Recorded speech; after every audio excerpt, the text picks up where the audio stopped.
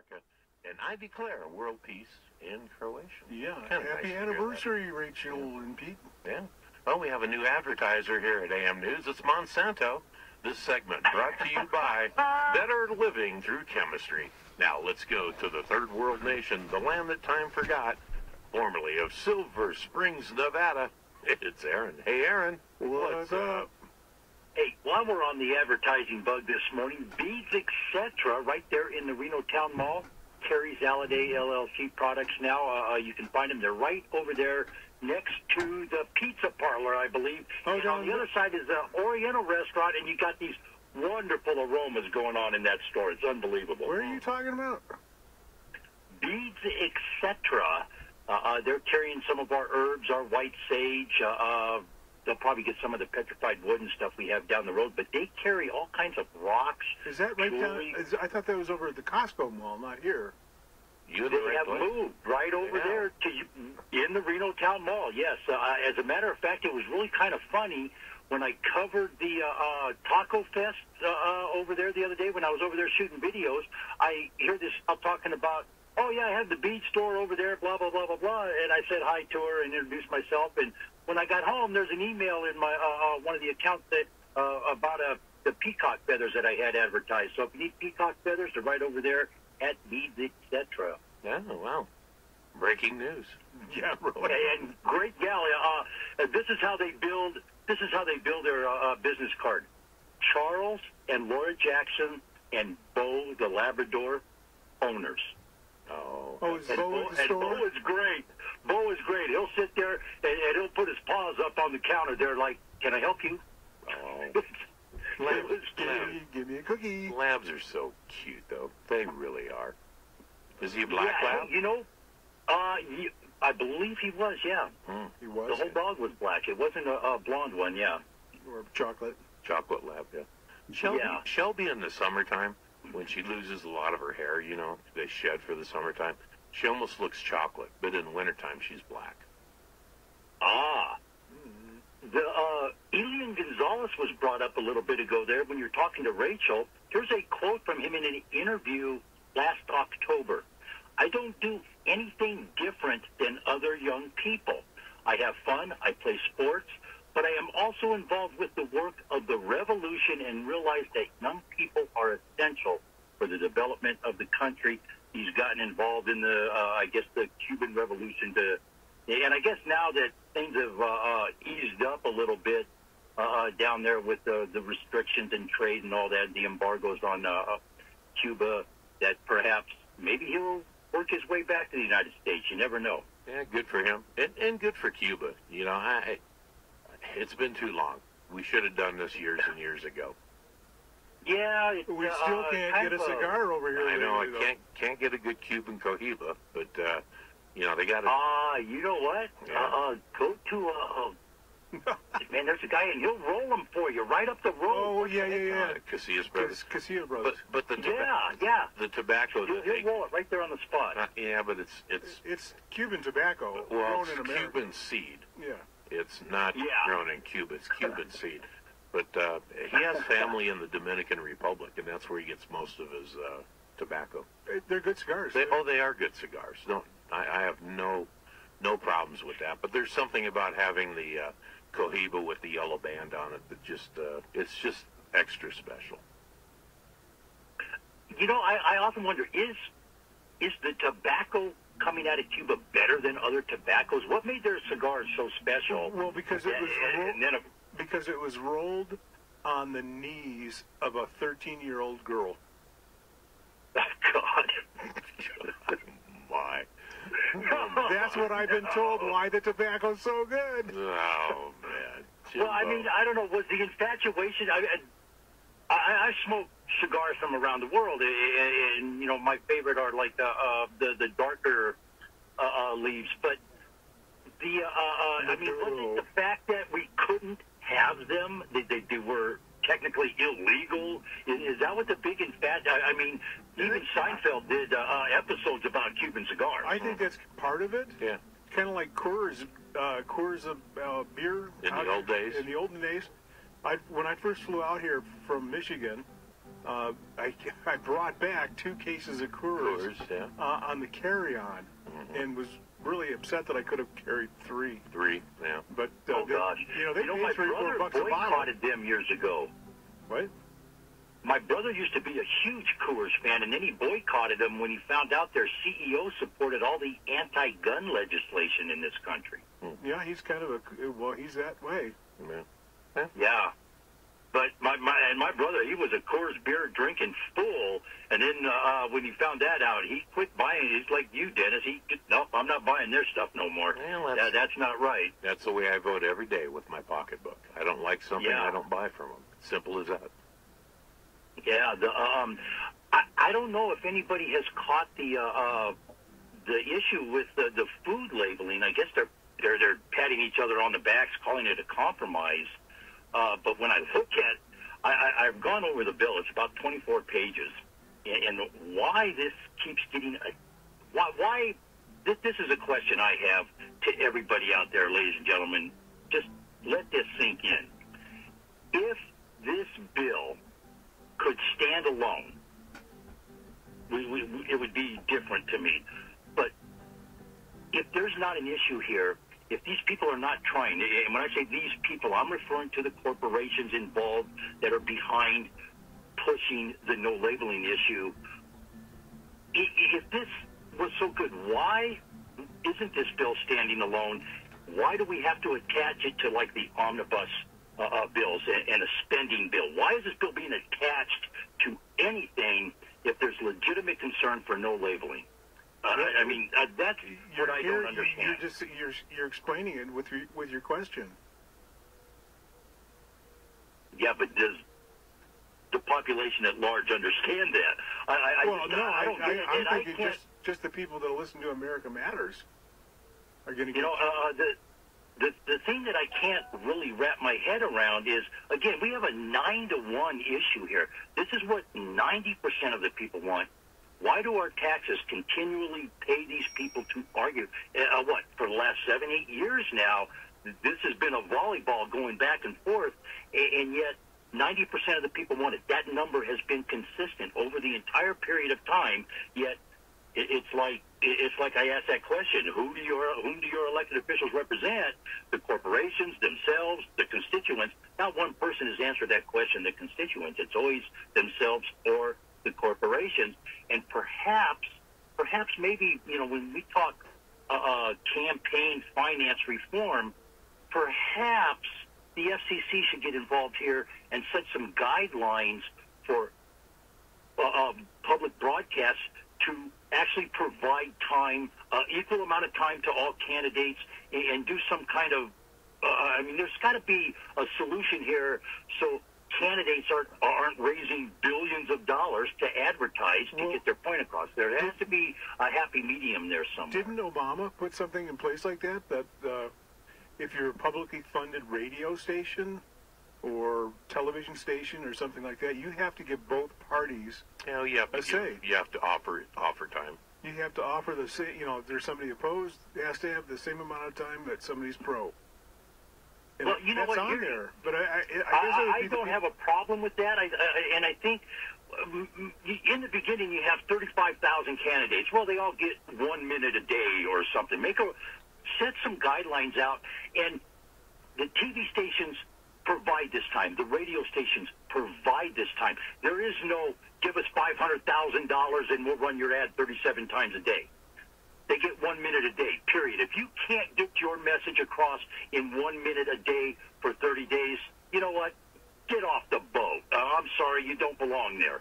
And there has to be some kind of happy medium that we can, as a people, come to in regards to this to maybe get rid of.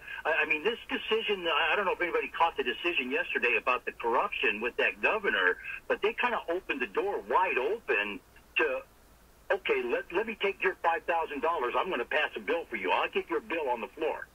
That is what's going on in Congress right now. And with that Supreme Court decision yesterday, that guy was taking money from people, making appointments to meet somebody to sell his product. I'm sorry, but that's using your position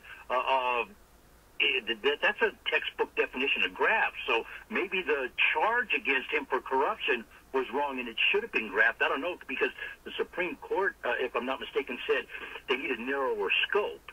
And perhaps that's what they were driving at. They didn't come right out and say that, but I mean, the definition of graft is using a political position for financial gain, and every single one of these people is doing this, and it's blatant. It has become so blatant. I mean, President Obama has received $23,750 from Monsanto.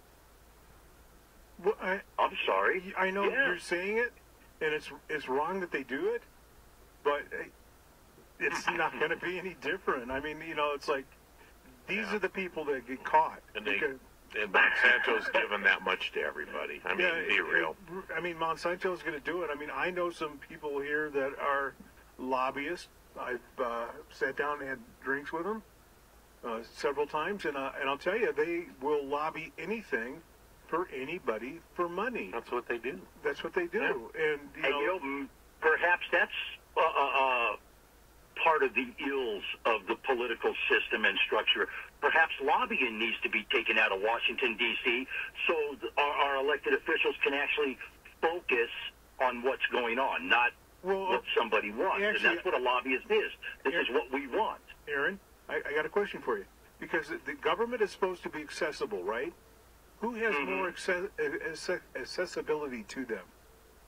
Me? Not me. Or you? Or Dennis? Or Susie? Who's got more? No, the guy that's sitting in their office lobbying. The guy that's taking the secretary out to dinner. The guy that's like taking or sending her family off because it's not illegal to send her family on a vacation. The gatekeepers are the ones that get lobbied to get these in there. And the common citizen can't do it, and that's just the way government is. And you and I know, Jim, that it's not just Washington. No, it comes right down to the local and city level. It's on every level. Yeah. And, I've seen it, and sometimes it does persuade you if they give you a little bit more information than what's brought up during the hearing. Well, usually it's before the hearing, but... I mean, you have more information about the project. Okay, let me pose this question to you. You said you've been lobbied, I guess is the term here, or the adjective, or whatever. But bugged. They basically come trying to convince you. And when I write an article, I try to offer information, and sometimes it's very slanted because it's my view. But for the most part, I try to offer information out there so you can make a decision on, is this something I want to do? Is this a company I want to work with? And stuff like that. I could see lobbying if the people offered facts. But everything is always slanted in a direction. And that's the problem I have when you start talking lobbying on a major level, like we're talking in Washington, when these people start spending thousands and thousands and thousands of dollars. Yeah. Maybe the rule should be you're allowed one lobbyist. Monsanto has like 37 of them in Washington, D.C. Perhaps they should only be allowed one. Right. I mean, there has to be a way to trim this and make it a little more feasible for what's going on, because I'm starting to see scuttlebutt in conversations and I use the term "we the people" all the time, and I'm talking, when I say that, the public at large. I'm starting to see commentary in discussion threads that is turning violent. It's, you know what? We need to take this country back. We need to do this. There's a lot of that. Not, and I mean, and it's progressively getting more and more and more to the tipping point, if you will. Then it's just somebody, spouting off some rhetoric, trying to vent a little bit in a public forum. Well, anytime people are starting to get angry. Anytime you take it to an extreme like that, that's just wrong. Mm-hmm. And I'm gonna go a little bit different the other way. Jim and I served a lot of years on a lot of boards and commissions, and I have met with at least every lobbyist in this area several times. Yeah. I mean, sometimes together. I mean, sometimes Jim and I would set it up so we'd meet the same guy and have lunch together or whatever. Now, most of the time in those meetings, I learned something I didn't know. Now, It may have been something that they wanted me to learn. It may have been something that the other side didn't want me to know, but I learned it, and I was more ready for the public hearing and more for the vote. More informed. And it wasn't a closed meeting. And I'm going to say this, Aaron. Anyone out there, and there's probably a few that are unscrupulous, but it wouldn't matter if it was a lunch or a McDonald's hamburger or whatever it was. It did not buy my vote. It never, ever, ever did. And sometimes Jim and I would go to the same lunch, and he would vote the wrong way, and I would vote the right way. And we've been friends for a long time. And, you know, it would happen that way. You know, we would come away with our opinions, and one of us might support something, one of us might oppose the same project. So I don't think people locally, statewide, nationally are inherently evil or dishonest or crooked. It's just the way the business works, and it's up to you to interpret it. And you have to. And if you're elected or appointed, it's your job to sort through the crap. Now, Dennis, I want to ask you a question. Sure. Do you remember the Las Vegas planning seminars? Oh, sure. That we went down there, and do you remember the people that took us out to that wonderful dinner? Well, which? Oh, at a fancy golf course. Okay. Do you remember that? Yeah. Do you remember the dinner? Yeah. And? And do you remember what they were pushing on us? No, I don't remember a thing about it, and I don't think they had anything coming up to the council. I know the food was good. The wine was great. The trip was, well, I don't drink.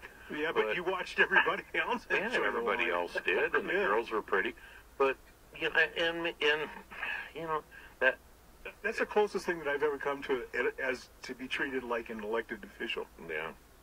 Well, and I was elected out in Lyon County. I mean, I was chairman of the town board for 2 terms. No, I'm just talking about Reno. But in Reno, you know, and it happens. But I don't think ever was I put in a position that I felt like I was trying to be bought. No, but. Well, I take that back. Maybe one time. Maybe once or twice. Maybe one time. Yeah. But it happens.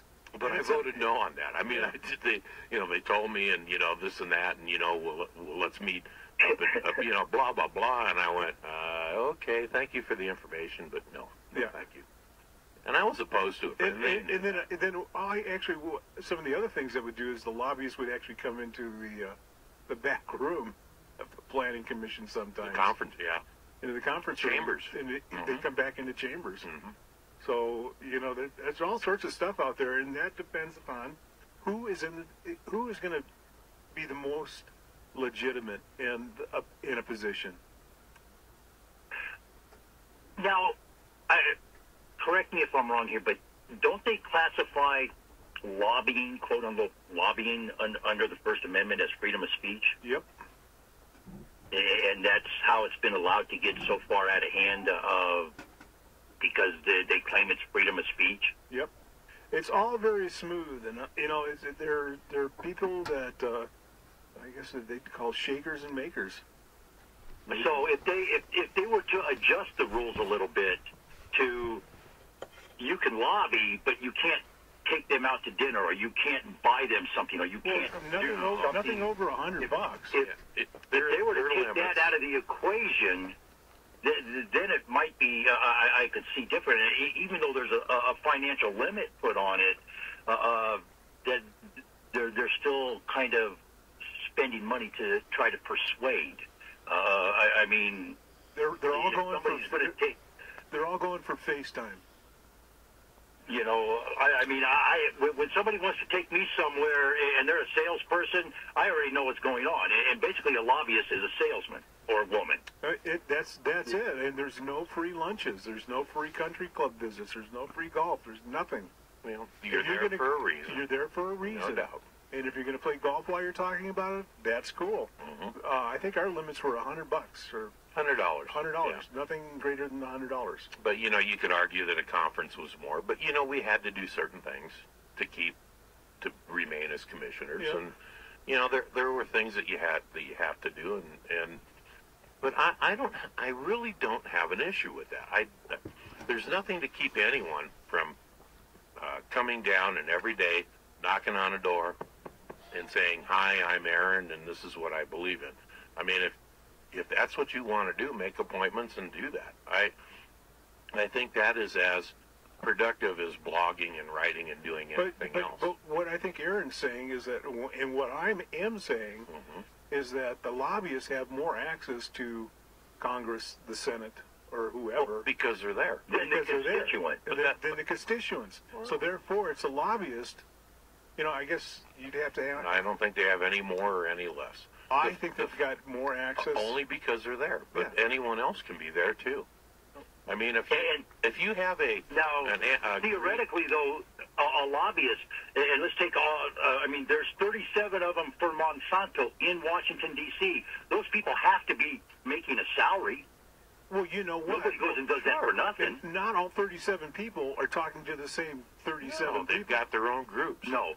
Each one of them is hammering on a different side. And once in a while, they'll say, okay, 37, let's take your key players, your face people, and let's take them and put them face to face and see if we can get everything on the same page. Yeah. And there's nothing to keep the Sierra Club from doing the same thing, which they do. They do, yeah. The National Rifle Association, which they do. The Food Growers of America, unions which they do. Yeah. United Auto Workers, Organic which they Consumers Association, yeah. It's, I just... The difference, what you're saying, is money. If they can afford to do it, they do it. If other people can't afford to do it, they can't do it. But they still have the right to do it. I mean, if the money is the issue, well, then form a group, raise money, and get enough capital and do that. That's... I don't see how cutting people off that can afford to lobby helps anywhere. I just don't see that. Maybe not so much on the lobby issue, but perhaps that $7,500 that goes into a campaign fund, and oh, by the way, now you're going to put something on the floor for a vote for us that favors us. That is where I start having a serious problem with what's going on in Washington. No. You start the only thing you can do is the money and their actions in Congress.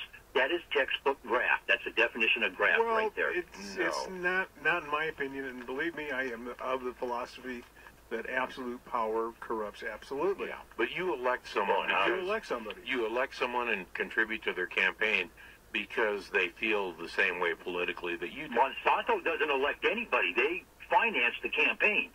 Well, They're not electing anybody. No, they don't even have a vote. They don't, but they're controlling it by what you're saying, the graft process. They're providing the money to do the campaign. That's what they're doing it. And it's like, if it's $7,500 per court, what is the highest individual can give to a campaign, a person, an individual? I think it's $2,500. $5,000 at one time. But it's now like $2,500 or something? I thought it was $2,500 per Or maybe that's just for state. I don't know. Okay. It's hard telling. And then I have to look into that. I just see... When I start seeing the amounts of money, it's time. Yeah, we're running out of time. We're almost top of the hour. Interesting conversation, though. How do we get a hold of you quickly? 775-230-9915 on the telephone, on that World Wide Web, www.Alliday LLC, beads, etc. for products. Hey, whorehound's coming in. It's about time to harvest. Let's have a great day, folks. Let's all be safe out there. This is Nnamdi Asomugha. I play football for the Philadelphia Eagles, but what I do off the field with United Way might be more important. I'm a volunteer tutor and mentor. Why? Because over 1 million kids a year drop out of school, and that's not okay.